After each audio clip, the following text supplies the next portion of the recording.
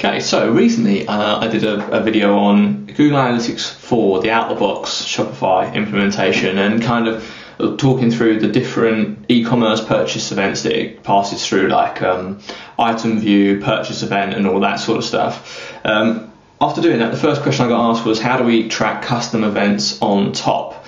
So I'm just going to talk through the whole setup of how you could do that and how it will report, how you can leverage that data in reports in Google Analytics 4 later on. Because obviously working with an out-of-the-box implementation is very straightforward, but anything custom on top can be a bit more complicated. So you can see this store has got the out-of-the-box Google Analytics connection. What I've done on top of this is I've installed Google Tag Manager, and within Google Tag Manager I have set up the GA4 configuration tag with the same measurement ID. So it's going to the same Google Analytics account as what is out of the box, essentially, right? On top of that, I've created this Google Analytics for event track. So what this is doing is essentially it's triggering on any form submissions where the form ID contains newsletter. And if we look over here, this wonderful little form down here that I've put in, you will see it contains an ID of newsletter, right? So we know it's going to fire on that form being submitted, and it's going to be capturing the form's ID and a field called email address, which would not be privacy compliant, but in this case I'm capturing it just to prove a point. So yeah, essentially it's going to capture the form's ID. So just to show you that. The form ID in this case is newsletter sign up header, although I did change it to footer at one point so that we could show differences in the data, and it's going to capture whatever's put in there. So a bit of a blue piece moment. Just before this, I actually submitted this with my email address.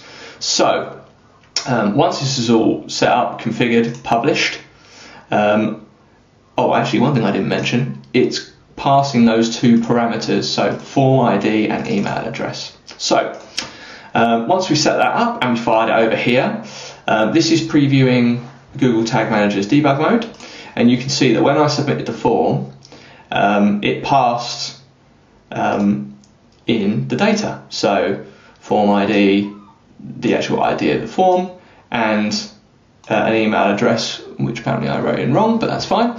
It passed that value through. And if we hop over to analytics, you can actually see on the real-time dashboard, you've got newsletter sign up, which matches up with the name of the event. And you've got form ID is one parameter, email address is another. So if you go over to here, you've got form ID, there you go, newsletter sign up, whatever, and email address would be in there somewhere probably. There you go.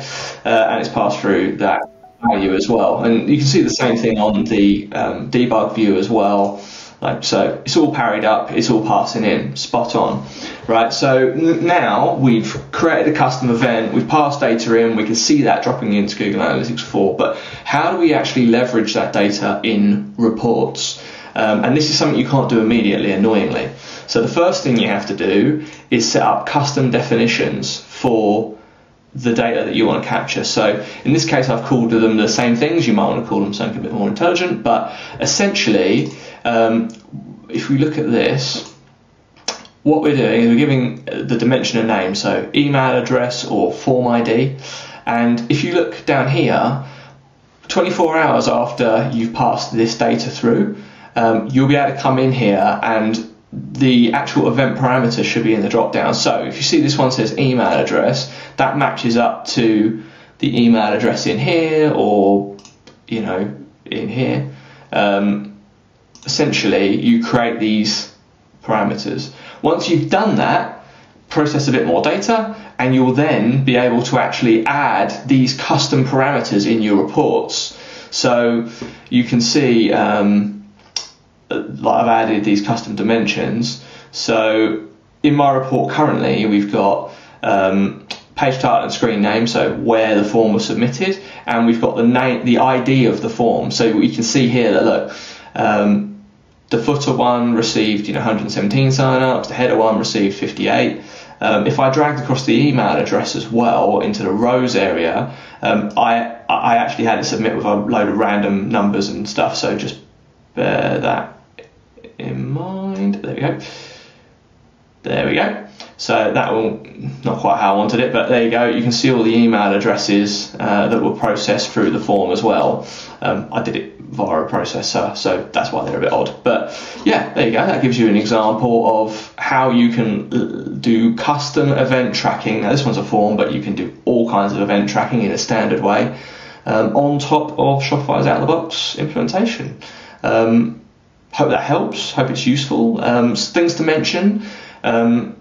Having the configuration tag on top of the out-of-the-box install does not double the page views or anything like that. I really did go to town on checking. So it really does just allow you to layer up custom tracking on top without causing any issues with what you're implementing directly through Shopify.